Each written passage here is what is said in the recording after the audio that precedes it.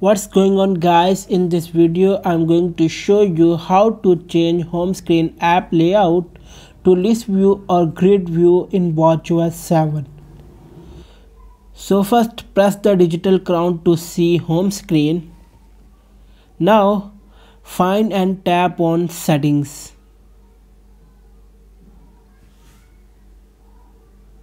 Swipe down to see app view and tap on it. On the next page, you will now have the option to select between grid view and list view.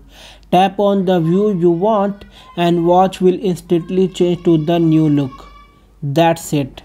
So guys, like and share this video with your friend and subscribe to my iPhone Sport YouTube channel. Thanks for watching this video.